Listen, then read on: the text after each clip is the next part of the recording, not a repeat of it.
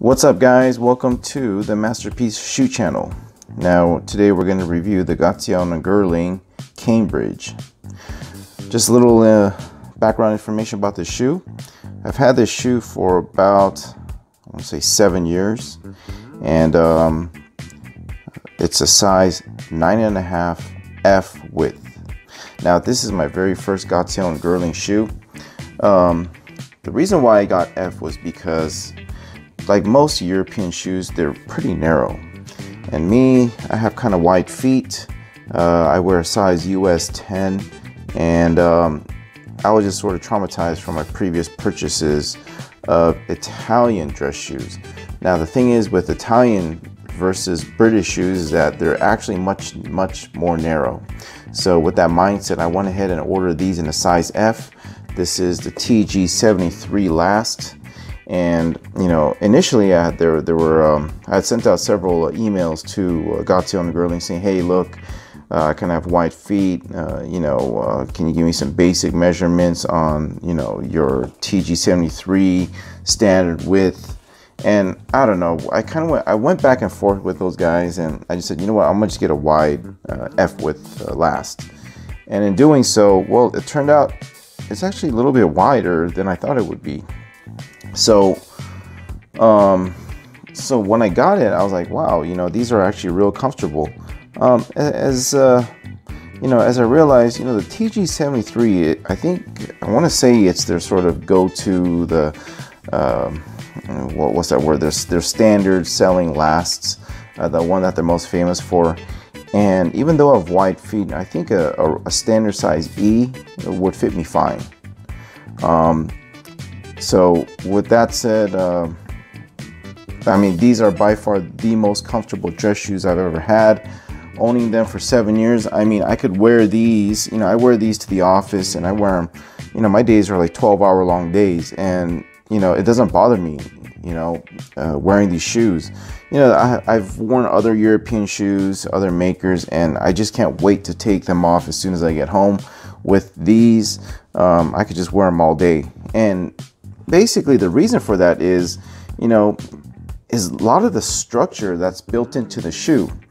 I want to say that a lot of the structure is built here.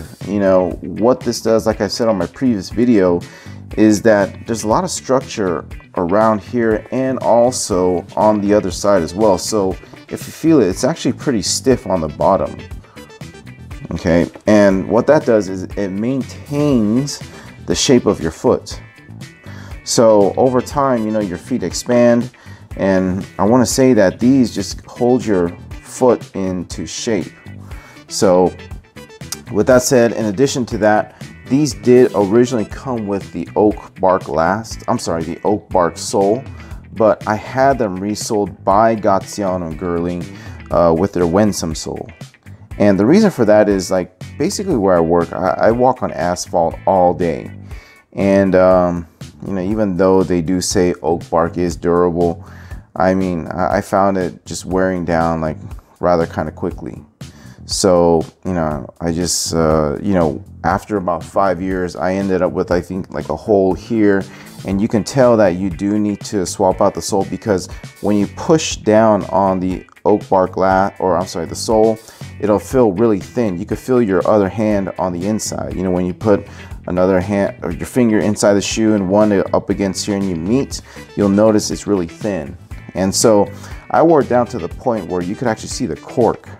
And I emailed the Gaziano Girling, and they said, you know what, you probably should use a Winsome sole. It's long lasting. And when I got it back, it was like a brand new shoe. Look at the stitching on these guys.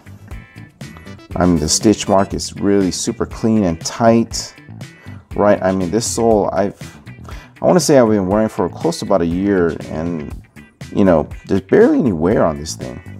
It's really hard. The thing is that these soles, they're actually heavier. So when I got the shoes back, the shoe did weigh a little bit more, but who cares? It's just a little bit more. And if you look at basically the restitching work, look closely right here. If you look at the stitchings, You know, typically what you'll see on resoles, if you take it to a shoe cobbler, what they'll do is that they'll reuse the original welt. And the machine, in most cases, some places, my cobbler guy said, he can reuse the same holes. Other places, they don't really give a damn about that. They'll just reperforate the welt, and you'll see like double holes. So it looks super nasty. You don't want a shoe, you don't want to be paying this much for a shoe, and you see like a bunch of other blank perforations, in your welt. In addition to that, so they do a wonderful job. Look at the heel work. You can't even tell that this was resoled. It looks like they just put on a brand new welt and just restitched the whole thing. When it came back, I was like, whoa, this is a brand new shoe again. I was like, what the heck happened? I've never seen work like this before. In addition to Gaziano Girling, if you look at the detail work, look at that broguing right here, right? This is a cap toe, but look how clean these holes are. And look how clean the cuts are. I don't know what you call these, jagged cuts or something, but if you look at some of these, lower end shoes, you'll see they're not as cleanly cut. If you look at the jagged marks, you'll see some perforations. They're feathered out a little bit, but these are super clean. And if you look at the stitch work right here, look how close each stitching is. That's remarkable. Some of the things, when I talk about the detail work, you don't necessarily notice them up front. The most common folks be like, who cares, man? You're just gonna wear the shoe. The thing is this, as you start taking care of your shoe, I only use Saphira products. The thing is, like, after years and years of taking care of your shoe, you start noticing every single defect and every single, issue that comes up on your shoe. And you start noticing these things. In the beginning, it doesn't bother you much, but as you start taking care of it, you're like, man, look at the detail work on the shoe. I'm just panning the shoe around. Look at the stitch work on this guy. That's stuff you don't see on, typical dress shoes these days. You go to the mall, they're going to send you some leather treated dress shoe, and the stitch work is nothing like this, but they charge you $600, and at the end of the day, it falls apart after about a year, and you're like, what the heck did I just do? In addition to that, their leather, if you look at the leather, it's so smooth. Look at that right here. I got a little nick right there. I'll just put some Saphira product to cover that up one of these days. But if you look at the leather, it's so supple. I know, I don't know, I wish you guys can touch this thing, but it's so soft. Compared to some of these cheaper end shoes you buy, they're super stiff, but these are so soft. And it's a testament to Gaziano Girling that, every single material that they do choose to build their shoes, they do not skimp. Everything is the utmost highest quality, and their detail is just profound. And if you guys look at their toe, you see how it kind of ramps down like in a previous video, like the Art Deco. That's something you do not see in regular production shoes. Typically, it'll just be like it won't arch down, sort of like an eagle's foot. It'll just round off and look super ugly. So, you don't notice these things initially, but when you take excuse me, folks, when you take photographs, for example, when I'm wearing a suit, sometimes I'll capture an image of my shoe with it, and these shoes just pop like no other. This is the shoe that I get my most compliments on. When people see them, they do like a double take. They're like, what kind of shoe is that? First of all, look at the shape of the last.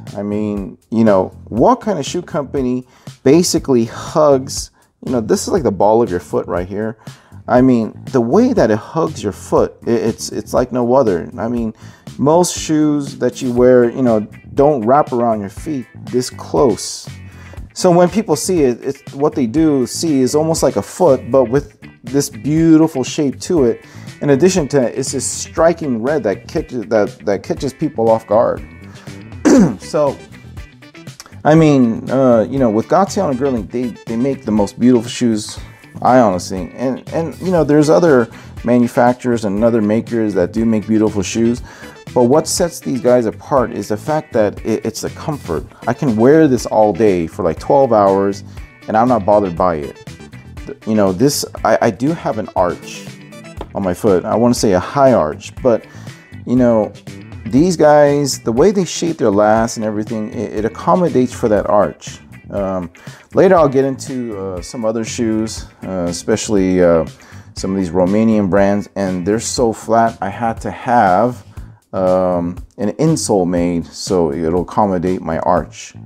But I'll get into that in another video. In addition to that, I use the Scotty Bolaget shoe tree, and you know, they do say that, you know, they're built in, I want to say Northampton, where basically Gaziano Girling gets their shoe last made. And I want to say that that shoe last is very, it fits the TG73 last most accurately. I did try it on some of these other lasts, and I'll get into that later. But this, I think, is at home with the TG73 last. So with that said, please comment down below, tell your friends, hit the subscribe button, and see you guys next time.